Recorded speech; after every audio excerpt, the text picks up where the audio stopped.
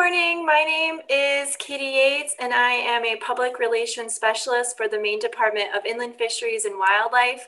Welcome to a special edition of our monthly coffee chat series where I meet with different staff from our department to talk about recreation management and conservation over some coffee. Today, I am meeting with our Commissioner, Judy Camuso, to talk about spring fishing, hunting, and birding, and other ways you can get outside, and some department updates. For those of you watching at home, you can join the conversation at any time by typing your questions and comments into the chat box, and we'll answer questions as time allows and towards the end of our conversation.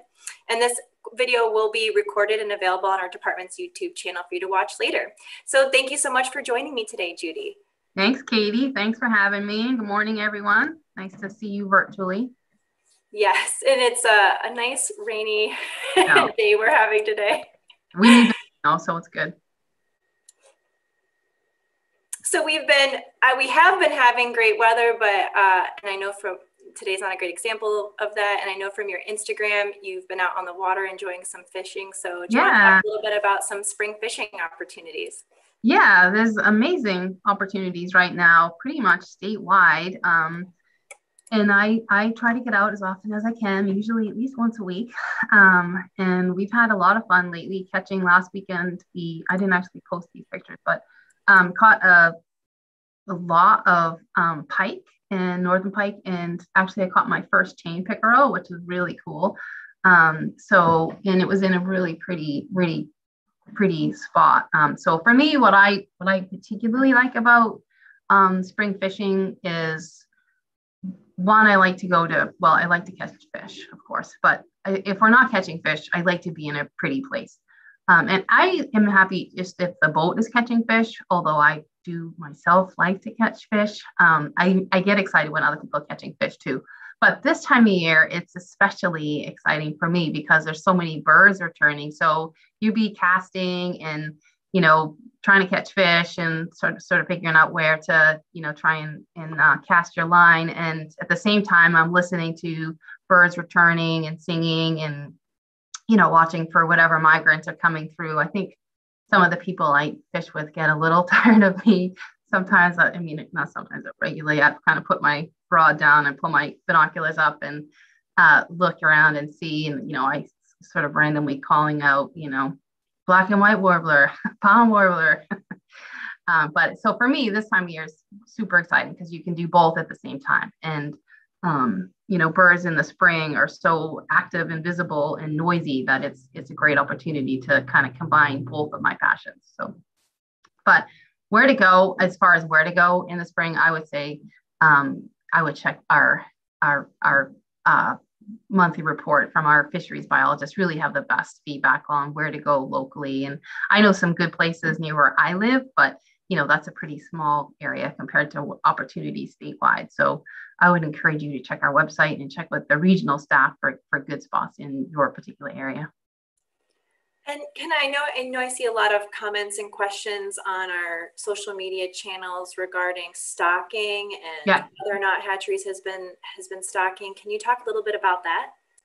Yeah, so they have been stocking at kind of the regular rate. So last year, because of the pandemic, we were concerned about not being able to get the fish out if something happened with one of the hatcheries and we didn't have staff or couldn't get in. There was so much unknown and uncertainty. We did stock a couple weeks ahead of schedule.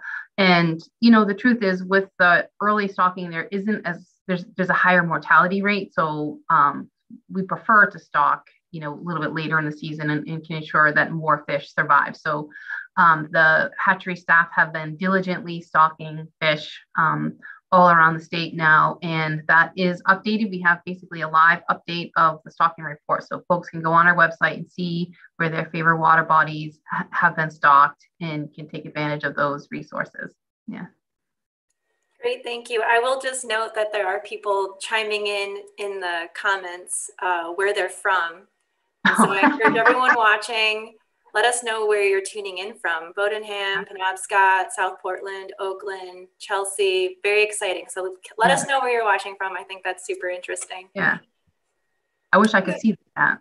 Yeah, you can watch later and see all the great comments and questions coming in. So Judy, what about free fishing opportunities? We had some excellent participation this past winter with a free fishing license week where everyone got to try ice fishing, maybe for the first time, without having to actually purchase a license. Do we have any opportunities like that coming up in the spring and summer? We will, yes. And as you know, Katie, with that winter or the free ice fishing opportunity we provided, we asked folks to register and to provide a little bit of information so that we can continue to communicate with those people and then kind of figure out how their experience was, what they might need from us for more information, or what their barriers to continue participation are if they fished in the past. These are all things that kind of help us, as you know, help us kind of figure out in the future what adjustments we might need to make or what other opportunities we should look to provide to make sure we can have opportunities available for everyone. So for sure, we will be having some more free fishing opportunities coming up, no doubt, this spring. I don't think we've decided. I haven't met with the governor yet to figure out exactly when those will be, but we will have at least one more free fishing opportunity. And we'll try and do the same thing where we have folks register and give us their email address and let us know kind of what worked or what didn't work and do a follow-up survey. And we'll try and time it. For me, I really like to provide opportunities where people or families can get out as well. So some timing where there to be opportunity to take kids out. So, but that remains to be seen when that will be, but we will be offering some kind of free fishing event coming up. And I will note that if people are trying fishing maybe for the first time during those opportunities to go without a license, the fishing license is actually a really great value. It's a whole, well, I don't know, depending on when you buy it, several months of getting outdoors and having fun. And it's you can literally fish like every single weekend in the state every year. It's amazing opportunities, tremendous value. And for me in particular, it was a great way to get outside in the winter because I don't ski. So I do like to snowshoe and I do some winter hiking, but ice fishing is a great way to get outside all winter long. And so with all of those opportunities, and by and large, fishing doesn't require a tremendous amount of equipment. So, you can do it relatively inexpensively and have opportunities to get outside and enjoy fishing and just being outside and being in the outdoors. And a lot of these activities for me as well are really social. And so they're great ways to see other people. And right now, the outdoors is like one of the best places to be. They've shown that the pandemic really the virus doesn't spread nearly as well outside. And so, we are encouraging people to get outside and take advantage of outdoor activities right now, especially. And obviously, I would like that to continue for those folks for, well beyond this pandemic. But it is a tremendous value for a pretty modest fee. It's not, it's certainly less than a dinner out anywhere for a couple. So, and it gives you a year's worth of activities. So I think it's a great value.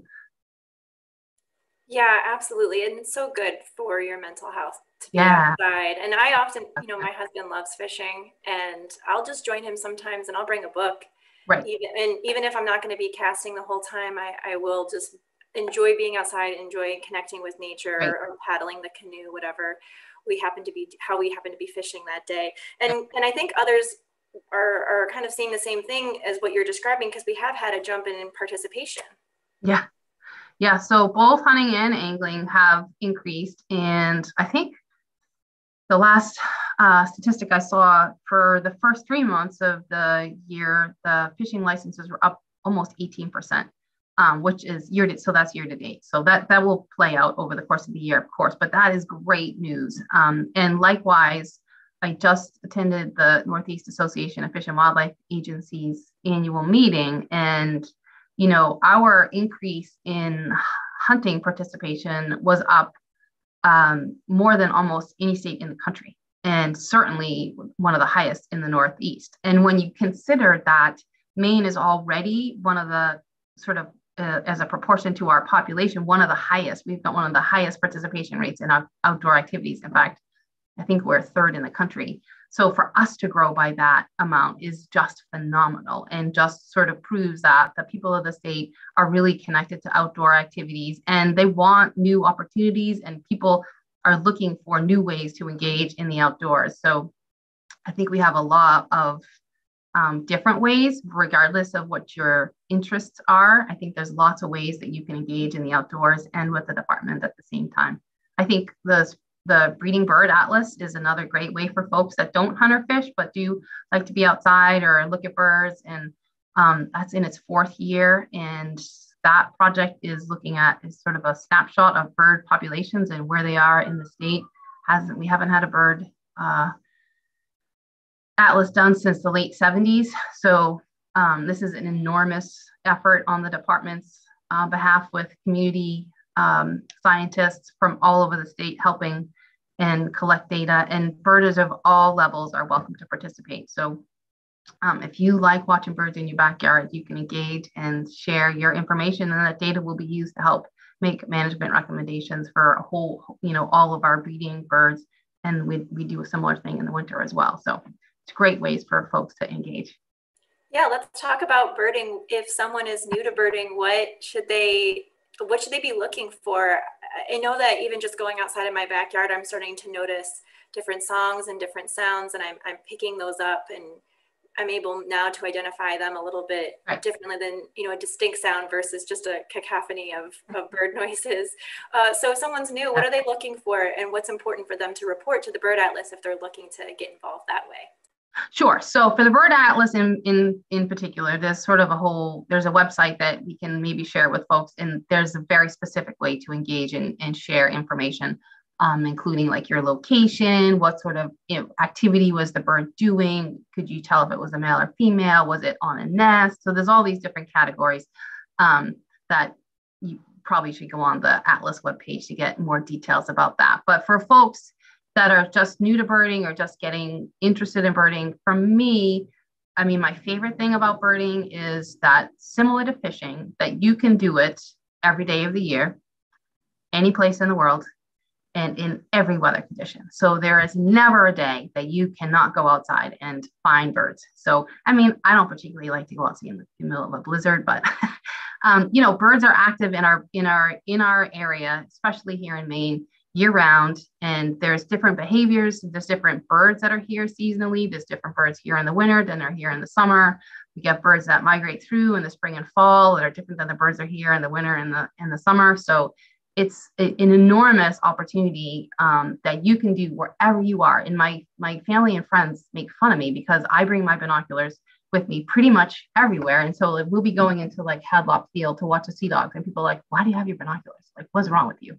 And I'm like, this is going to be nighthawks flying over. There'll be birds flying over at Hadlock Field in downtown Portland. There's great opportunities for birding everywhere you are in the state. And what I like about it as well is I am maybe a little bit of a nerd.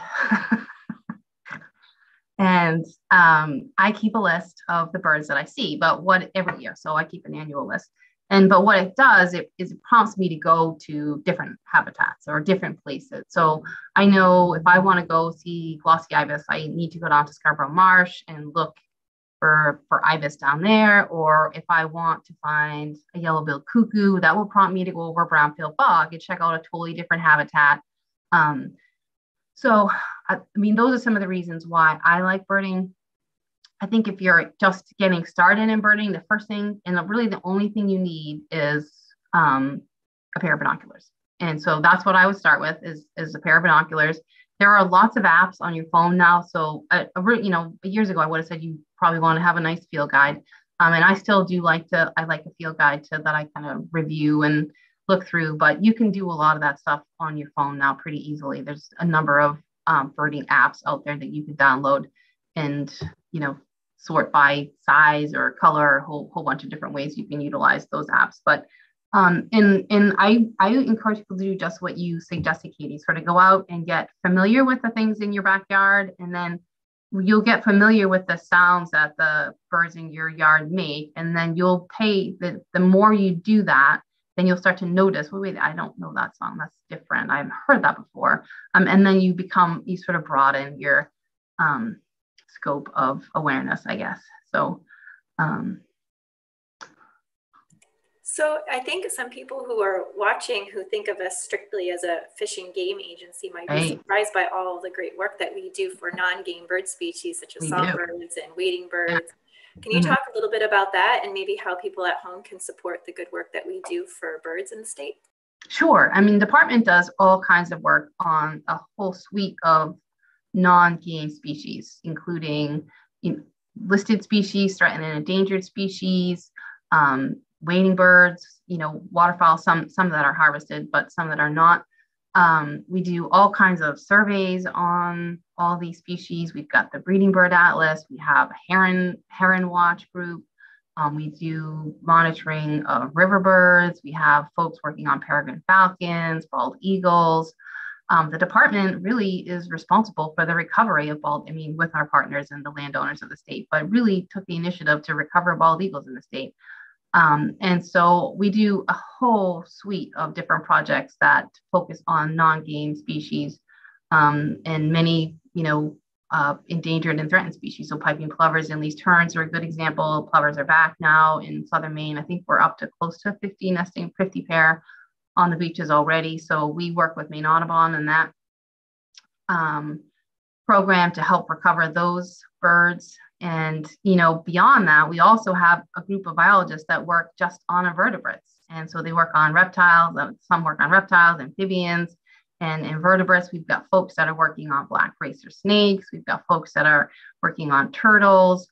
And I think that's something that is amazing and that we should all be so proud of, because not all states work on the full suite of wildlife. A lot of them really focus just on a much smaller core of species, and your biologists work on everything from moose to mayflies, and that's pretty awesome. And because of course all those things are interconnected, and if you don't have a good invertebrate base, you are not going to have a good predator base or prey base. Like the whole systems are connected, so it's essential that we work on all those things. And the department also does a lot of work on habitat management and acquisition. And we work with private landowners to help them manage their land for how they want, what species they want to have or highlight on their property. So we do a lot more than just fish and game, but we do a lot of work on fish and game as well.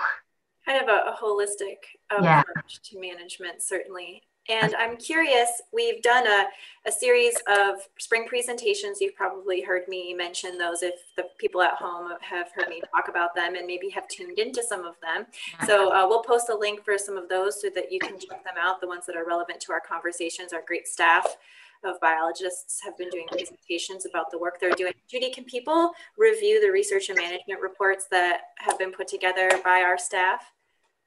Absolutely. Yeah, those are all up on our website. And so we used to print the research and management report once a year, and we've sort of changed our approach to that. And now we print it or we produce it in kind of sections. So there's kind of game species and then birds and reptiles and amphibians, endangered species. They're kind of done in chapters now. And all of those are posted on our website. They're beautifully designed. They've got tons of information. If you are like me and get into some of the nitty-gritty details and you like looking at statistics and numbers and population trends, stuff like that, the research and management reports are a phenomenal resource. And they are on our website and available. You can download them and print them out, or and you can actually compile them and print out all of the whole year's worth of them. So they're a tremendous resource for folks. And if you want to learn more about what the agency is working on and ways that you can engage, they have all that information as well. Thank you. And you did mention game species, and it's pretty timely because tomorrow is Youth Day for spring turkey season. Are you thinking about getting out for turkey season this year? I will for sure be getting out. I cannot get out before probably at least Thursday of next week. So we've got some heavy lifting coming with the legislature these next couple of weeks. So my schedule is a little bit tighter than I might want it to be for opening week of turkey season. But yeah, I am excited to go out. And so I'll probably go out maybe Thursday and next Saturday. I'm trying to do a little scouting this weekend to see where kind of nail down where we're going to go. But we have been using up some turkey from last year, and we made this like not pulled pork, but like turkey leg in the slow cooker and cooked it like pulled pork. I mean, it was so delicious. It was phenomenal. So now I'm sort of obsessed with getting some more turkeys. And we made turkey burgers. I made like turkey stroganoff and turkey tacos. So I love eating wild game. It's my favorite thing to eat. So I'm excited to go out and harvest my hopefully 2 toms this year. We'll give a quick shout out to the cooking videos that yes. the department has put together. They're very cool. We'll post the link to those in the comments so that everyone can check those out and some recipes. And we encourage others to share their favorite wild game recipes. Judy, is turkey hunting a good opportunity for folks who might be new to hunting? So I think turkey hunting is one of the better gateways for people to get started in, and because primarily it's really active, and we have a pretty robust turkey population, and particularly in the southern half of the state. And so there's usually good action if you can go out with someone who's good at calling or using a box call. It's so much fun, and it is so like high like excitement. And the bird calls, and then you might call back, and then the bird's calling, and the males are kind of, you can hear them like when they sort of like whip their wings together and make like little vibration noises. And I think it is so exciting. And most of the time when you go turkey hunting, there's some kind of activity. So I think it's a real good way to get people engaged, as opposed to, say, deer hunting, which sometimes you might go out for a day or 2 or 3 days and might not actually see a deer. And that's maybe a little bit more of a challenge to continue. But so I like turkey hunting as a first exposure for folks, because I think there's a lot of activity, and it sort of gets you hooked pretty quickly, I think. Likewise, I like upland game, upland birds for that as well. I like a lot of activity. And it's also turkey hunting, you can do it and be done and get to work by 9 or 10 in the morning. It doesn't have to take all day. It used to be up until, gosh, I don't remember when it was, but maybe 5 years ago, it used to be that the timing ended at noon. You could only hunt in the morning. They've extended the time now, but so, I mean, it doesn't require a huge amount of time, but also most people live in relative proximity to areas with turkeys. So you also don't have to travel terribly far to go to someplace that has good turkey hunting. So I encourage folks to get out and get landowner permission and do some scouting, figure out where those turkeys are roosting and where they might come down in the morning, and either go out with someone that or try and find someone that can give you some tips on where to go. And but I think turkey hunting is a great way to get engaged. Certainly, a registered Maine guide might be a good option for folks if they're just new to hunting in general. And some guides will have equipment for people to use, so you don't have to make that big investment up front. Right. Judy, I know last year we waived tagging due to the pandemic. Is tagging required this year for spring turkey hunting? Tagging is required this year, and the department uses that data from the spring harvest pretty extensively to assess the population of turkey statewide, and that is how we determine what the bag limit is. So we waived it last year because of the issues with the pandemic and having to be in close proximity to people, and many of the small tagging stations had closed anyway, so we didn't think there was going to be places for people to go to actually tag their turkeys. But most of that has opened back up, and there should be plenty of places for folks to go and tag turkeys. And that's data that we really rely on to help with the management of the species statewide. So we are requiring folks to tag turkeys this spring. And what if someone is new to hunting and they haven't had the opportunity to take hunter ed yet, we offer hunter ed online now. So Right. that maybe is a little bit easier for folks to kind of overcome that barrier.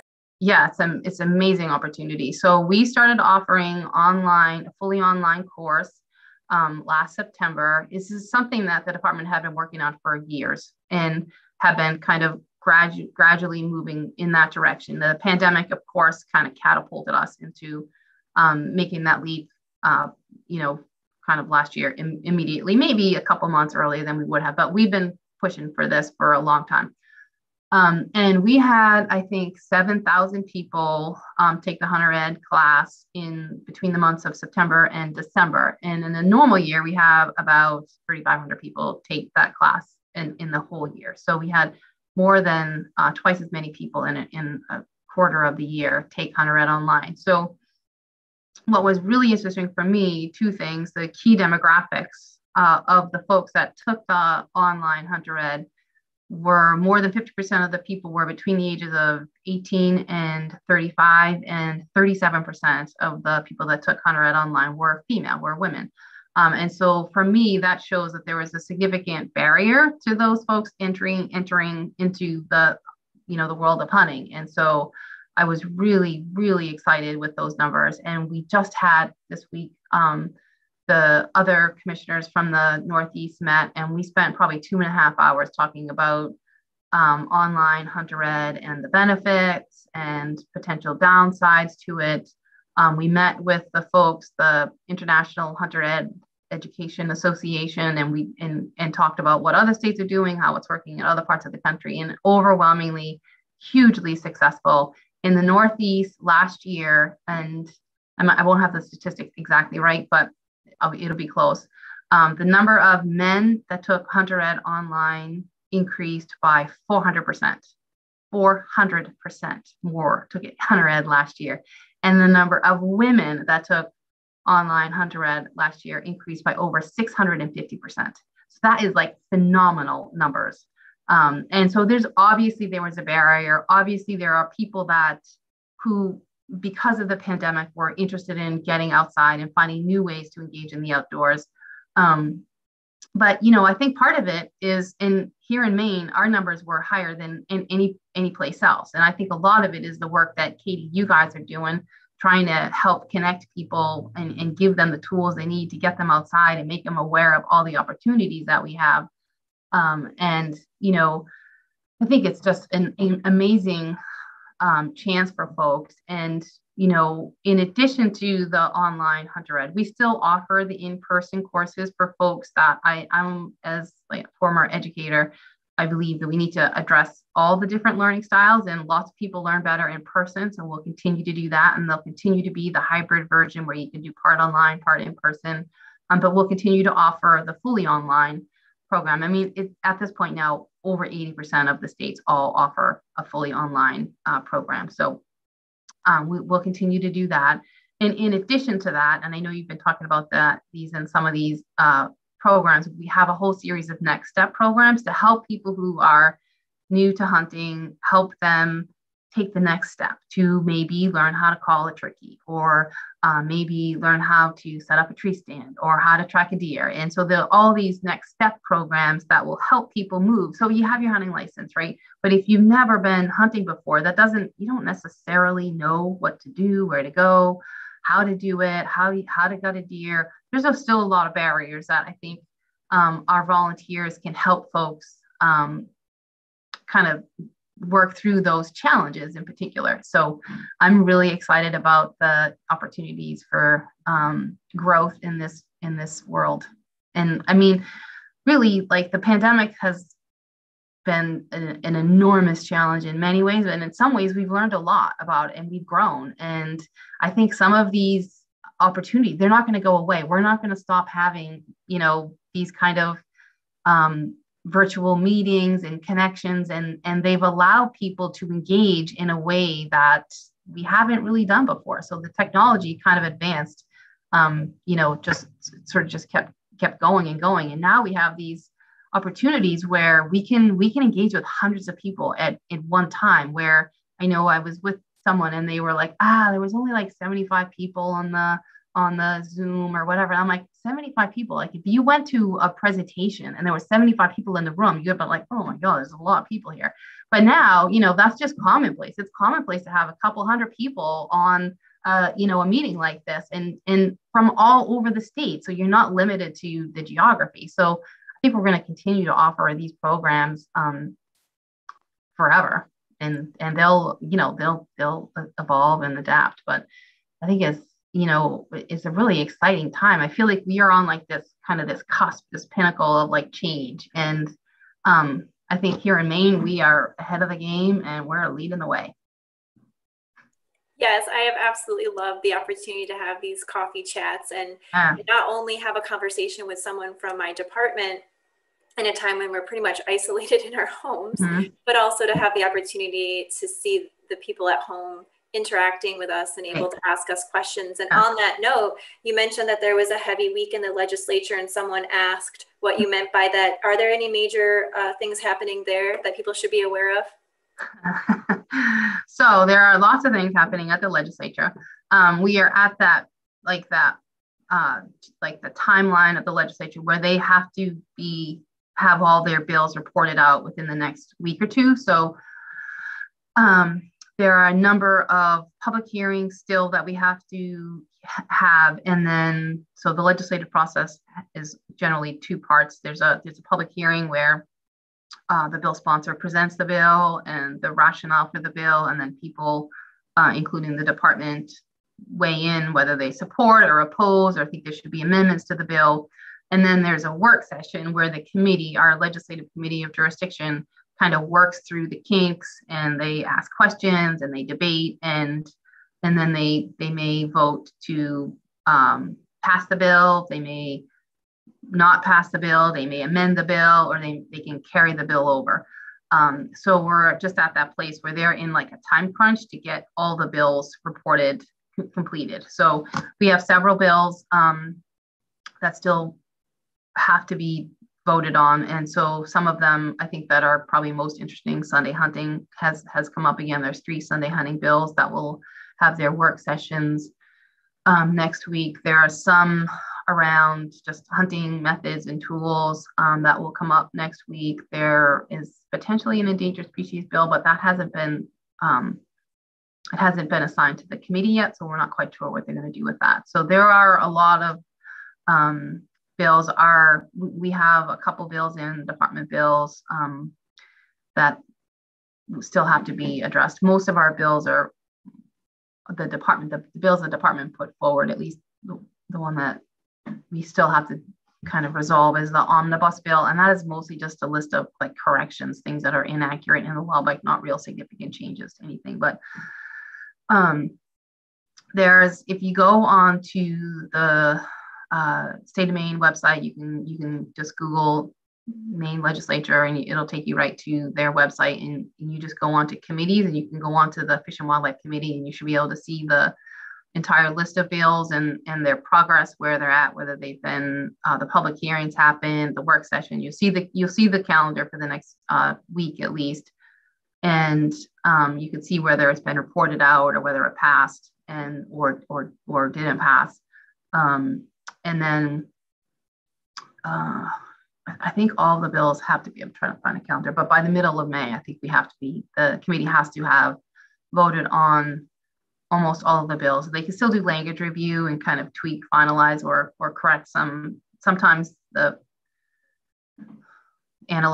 legal analyst will make some corrections to language just to make sure that the bill is legally accurate and going to function. So it's a complicated process. And if you're not familiar with the legislative process, I encourage you to go onto the website and to figure out who your local legislator is, whether you're a senator or your representative, and review the bills that are going before our committee. And if you're interested now, it's relatively easy. Likewise, for a lot of the Zoom, the legislature is convening over Zoom, so you can register ahead. You do have to register ahead if you want to provide testimony, but just 30 minutes ahead, so it's not huge time sink. And you can go in and you can Zoom in and provide testimony on any of the upcoming bills. So it's a learning process for sure, but it's so interesting. Yeah, it is. And it's important for people to, Yeah. if they feel passionate about something, to find ways to participate in that process. Right. Yeah. Like you said, it's easier now than ever. Yeah. I mean, you know, the legislature makes the laws. And so people often think, why do you do this? Why do you do that? And we don't make the laws. The legislature makes the laws and we enact them and enforce them. But we try to guide that process, of course, and we weigh in on those. But the legislature is the body in the government that makes the laws, not the department. What else you got, Katie? So you mentioned deer earlier, and we had quite a mild winter. Are we looking to at an increase in any deer permits for this fall? I would expect so. So it's been a very mild winter, pretty much statewide. And so I do believe I would be very surprised if the biologists don't recommend additional any deer permits or a large number of any deer permits. And that sort of ties back to the last question about the legislature. So, excuse me, one of the bills that was brought forward, there were 3 bills related to deer issues, and one of them was carried over and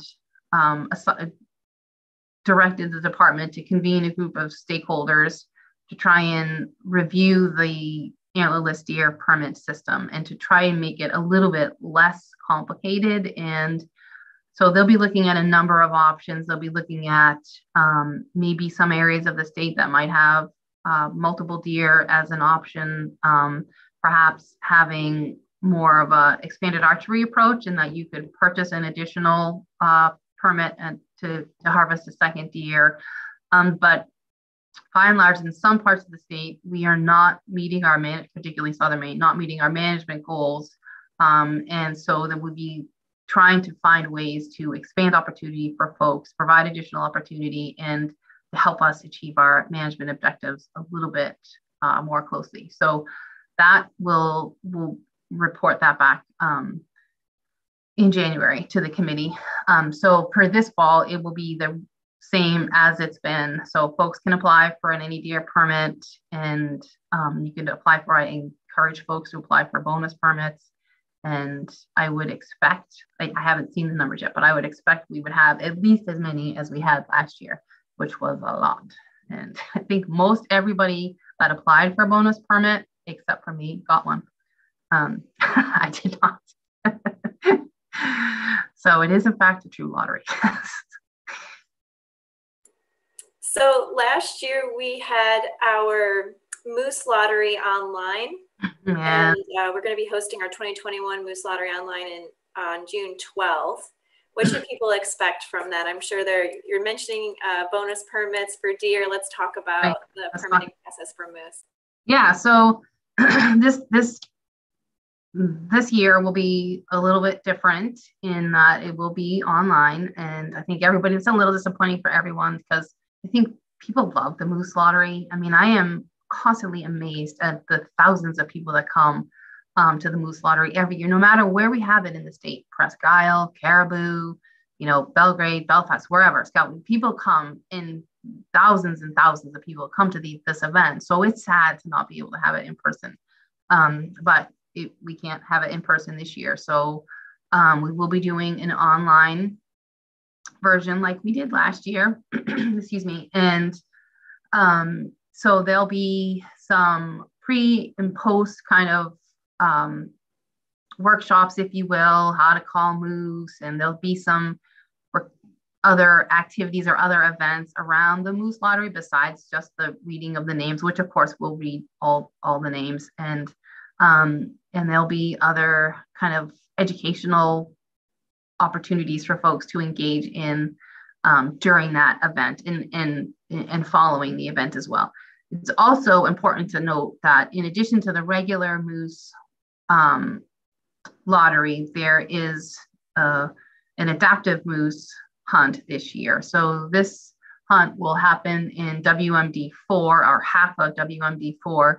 And the goal of that program, I think, and I'm not going to do this justice in the amount of time, but I think most folks know the department's been studying moose survival and mortality and survivorship for the past 7 years. And our phenomenal moose biologist, Lee Cantor, has worked with other biologists in Canada and for New Hampshire and Vermont, and have radio collars on moose, yearlings, and cows, trying to determine how many calves are surviving through the full year, along with how many cows survive from year to year. And then likewise, how many calves each cow is producing. So the shortened version is that we believe that winter tick, which is a tick specific to moose, is causing an unusual mortality rate for calves. So just for the young of the year, the cows are surviving at the normal rate. However, they're not producing as many calves as they used to produce. So we believe that the limiting factor for moose through much of their range, particularly the southern part of their range in Maine, is the winter tick. And so if you just kind of think of any parasite, like the more people in a small area, the more likely you are to, like if I had lice and 20 people were in my office here, we'd all probably get lice. But if I'm here by myself, I'm probably not going to share it with anybody. So our goal in this project, or this portion of the hunt, is we've added additional permits to a very specific zone, and there are very specific criteria around that hunt, and it's a cow only hunt. The goal is to reduce the moose population in that very small, it's 1/6 of the total moose habitat in the state, to try and reduce the population to see if we can increase productivity of the cows, so that the cows start producing more twins as they used to. And likewise, if the calves survive at a higher rate than they are now. So that will also be part of the lottery on June 12th. You did it good. That's a complicated thing to explain. I'm not the moose biologist. So. I think we have a video with Lee explaining it. So if folks want all the details, should listen. Yeah. So if you're interested in learning more about the adaptive unit and the adaptive hunt, and more about this study that Lee has been conducting, you can watch several presentations, which we'll post the links to. So he goes through moose management. He talks about myths about moose, talks extensively about winter tick and why that's not like deer tick and dog ticks. It's a species of tick that's very unique to moose.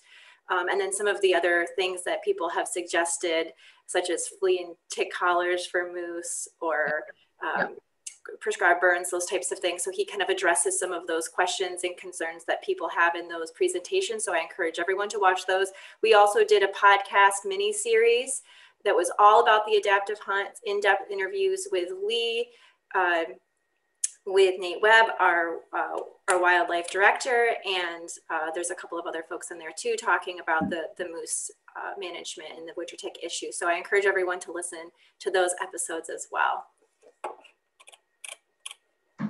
So Judy, let's talk a little bit about hiking safety and getting outside, because there have been I have seen some search and rescue things going on. I know a lot of people are excited about the warm weather. They kind of get outside and maybe they're not as prepared as they need to be. What are some things for people to keep in mind? Yeah, so I mean, I think it's similar basics to like when you go out boating. Make sure people know where you're going. Make sure you kind of have somebody at home that knows where you're going to be, or where you think you're going to be in.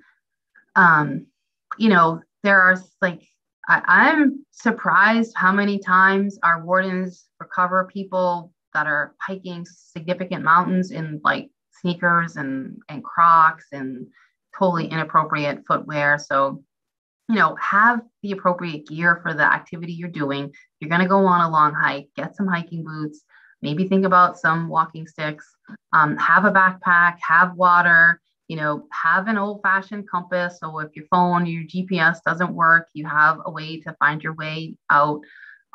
Make sure you have warm clothes, dress in layers, and bug repellent, sunscreen. It's not that complicated, but people forget. You get comfortable and you sometimes get a little complacent, and you don't think about all the sort of things that might happen. And when I first started in Region A, my counterpart or my coworker, Norm Forbes, used to regularly hound me for, what do I have in your backpack? Do you have a knife in your backpack? Do you have a compass in your backpack? Do you have waterproof matches in your backpack? Do you have enough water to survive a couple of days? Like, he was constantly, no matter what we did, always, you got to have those things. Do you have a headlamp? Do you have, what do you have in your pack? You should have, like, and that's really good stuff to have, and just to have your sunscreen, all that stuff, because when something goes wrong, you want that backup. And I think it's important too to make sure, kind of know where you're going and have the trail, have the route mapped, and for me, so I'll just confess that I'm not unfamiliar with getting turned around on a trail. So I have a good friend that I hike a lot with. And so, we'll have the map and we'll be like, wait a minute, this is not where we think we're supposed to be. And so I go back to the last known place where I knew where I was on the map, and kind of figure out where you need to go. So I pay pretty close attention to, the blazes on the trees or on the trail, and make sure that you are where you think you are. And we all make mistakes, and I'm the first to admit that I have come out on a trail and not where I thought I was going to be, and I'm like, oh, this is not actually near my car. And it happens, right? Sometimes the trail maps are confusing, or the blazes are different than you think. So don't panic, stay calm, and just this time of year, the nice thing is that the length of day is expanding, so you've got plenty of time to get back to safety. And but I really encourage people, like, there's so much going on right now. There are so many birds out, all the wildflowers are starting to come out. It's such a great time to be outside that, start, if you're new to hiking, start with a small 2-mile hike, start someplace close to home that you're familiar with, and just grow and build on that. There's so many opportunities. And is it Main Trail Finder? That's the website that I use a lot, that helps me figure out, and you sort of, put up so many miles within Freeport or wherever you may live, and gives you various options. And that's a great tool for pointing out new places. And I usually, during the pandemic, we had so many people visiting these sites that you would get there and the parking lot will be full. Like, there's no place to park. So you can't really park illegally for a whole bunch of reasons, but have a backup place ready.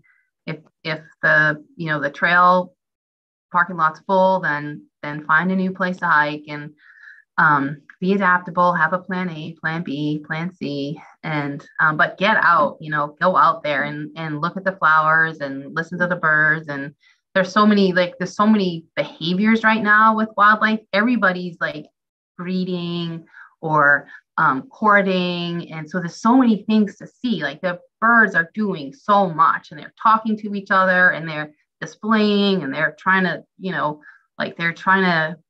mate, and so they're trying to woo their mate, and it's so much fun to watch. I just think it's the best time of year if you're new to the outdoors, it's such a great time. And right now there's still not any bugs out yet, so another plus for this time of year. In a couple of weeks they'll start to get buggy, so make sure you have bug spray and tick repellent. Yes, all great points. So a question just came in, and it's sort of relevant to the topic that we're on right now. And you touched on it a little bit earlier, but if someone doesn't fish or hunt, how can they support the department and some of the great work that we do? So there's lots of ways that you can participate with the department. The department has a whole host of community science programs where you can participate in, say, the Bird Atlas or Bumblebee Atlas, or we have reptile and amphibian surveys that folks do. We have volunteers that work on the Plover Project. There's volunteers that help with a whole host of different projects that the department oversees. So there are those ways that you can contribute, like, of your time and learn more and engage more physically directly with those opportunities. But there's lots of ways that you can also help the department in the loon license plate is a great, or the wildlife license plate. Both of those support department programs, and particularly non-game programs. We actually have a little birder band. My binoculars aren't on my desk here, but we have a little birder band that you can buy. It's like the size of probably a like a turkey band that you might find on a turkey, and that goes to support our bird programs in lots of things like the Atlas and many of the other surveys that we do, the peregrine surveys and the eagle surveys, and goes to support all those programs. The Tickety Checkoff on your tax form.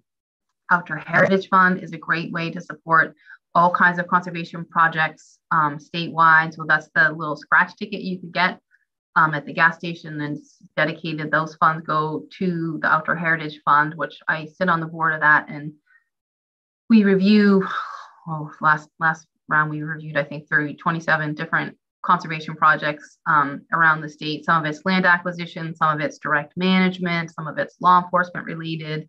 And so that money, I think, that program has given out, I think, $22 million in its lifetime for conservation projects across the state. And that goes to the state, but also to lots of nonprofits benefit from those as well. Audubon, the Nature Conservancy, Maine Coast Heritage Trust, lots of different nonprofit partners can apply and take advantage of that. So there's lots of ways to engage with the department if you want to participate physically or make a donation. There's lots of opportunities. Or follow us on Facebook and Instagram, and that's a great way to keep track of what the department's doing and what we're up to. And that's where we post a lot of the fishing stocking reports, and all this kind of stuff gets posted on those avenues as well. And also the Outdoor Partners Program is a great thing to get involved with.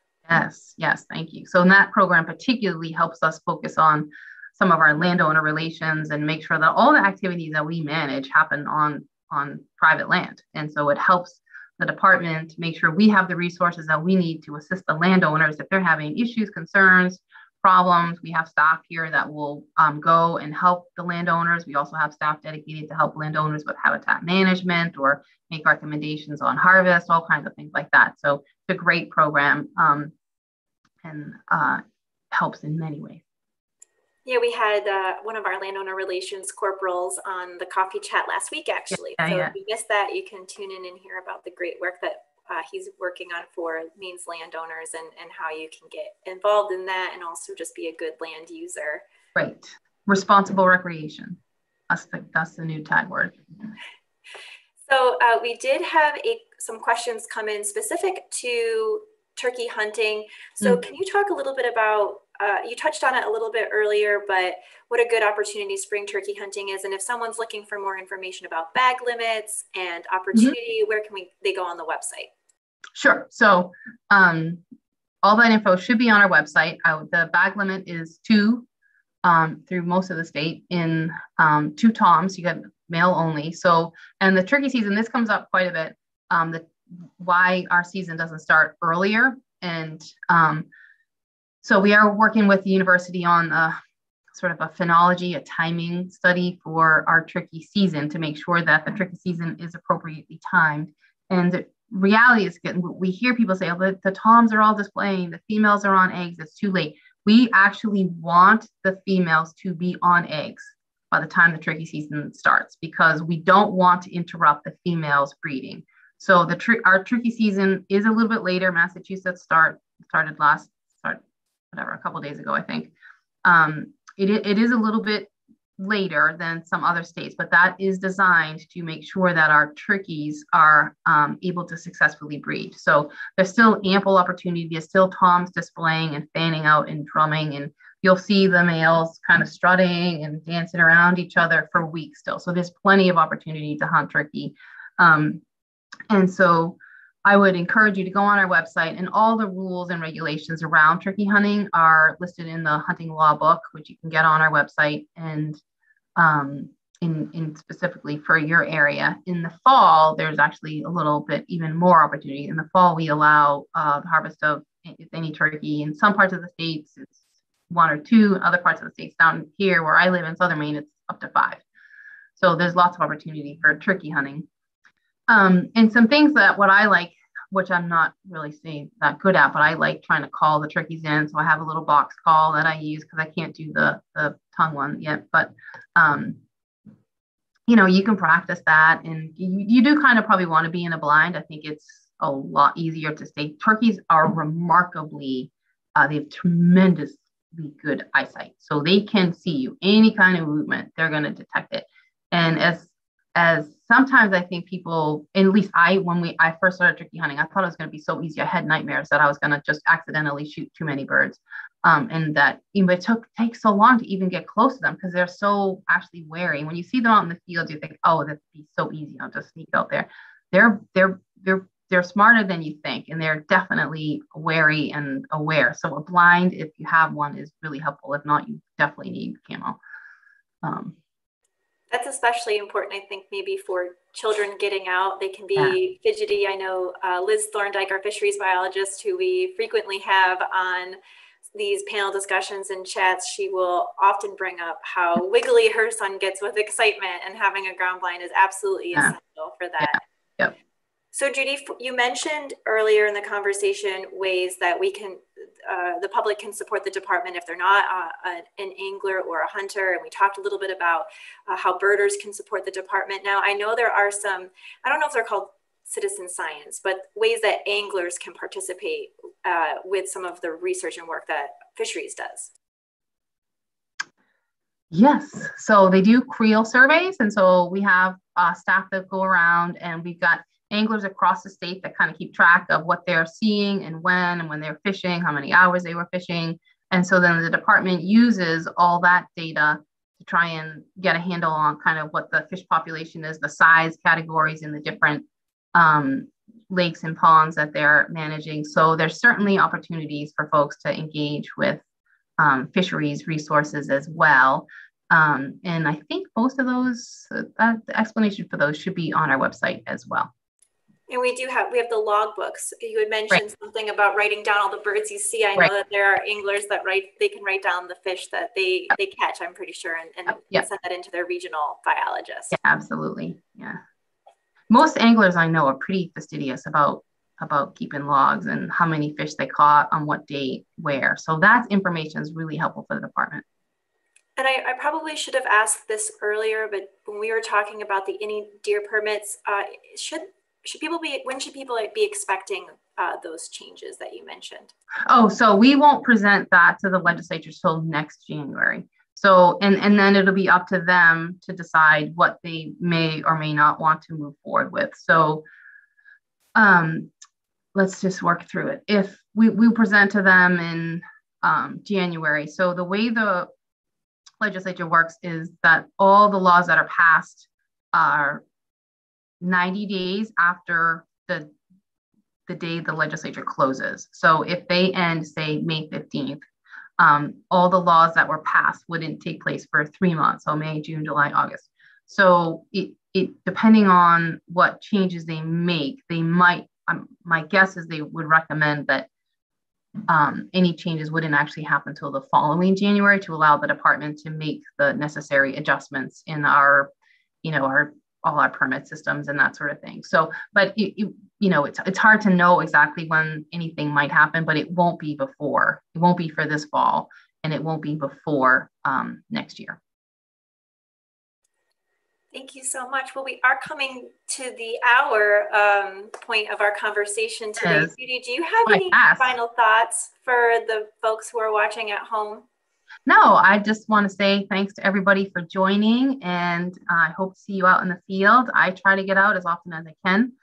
For me, it's physically helpful, but it keeps my head clear and keeps me connected to what we do. So I hope to see you all out in the future, and please stay tuned and join us on Facebook and Instagram and Twitter, and stay engaged with us. And if there are things that you need from me, I tell our staff all the time, I'm here. My job is to take care of you. So I work for you. So if there are things that you need that you think we should be doing, just please let us know, and we'll do what we can to address those issues or ideas or opportunities. So thanks everyone for joining, and hope to see you all soon. Thank you so much, Judy. And so I will say thank you to everyone at home for watching us, and Judy for joining me again on this special coffee chat. I hope to have Judy on again soon, probably when we get some more, maybe closer to hunting season in the fall hunting season, and talk and get a little check-in then as well. I'd like to remind everybody that we will be continuing with our spring presentation series, working with Maine's reptiles. Will be on May 10th at 1 p.m. And we did post the link to that in the comment section. So if you're interested in joining us for those spring presentation series and asking our staff your questions, that's a great time to do so. And thank you everybody for joining me and Judy today for coffee. And I hope everyone has a great weekend.